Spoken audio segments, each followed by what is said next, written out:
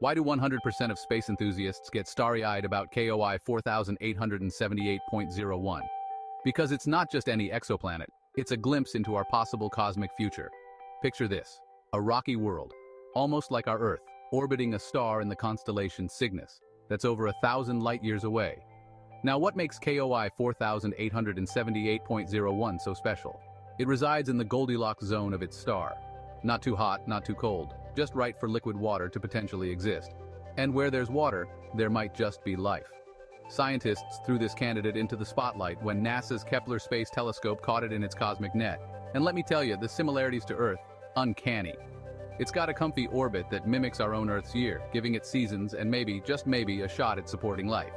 So, what's next for KOI 4878.01? More observations, more data, and who knows?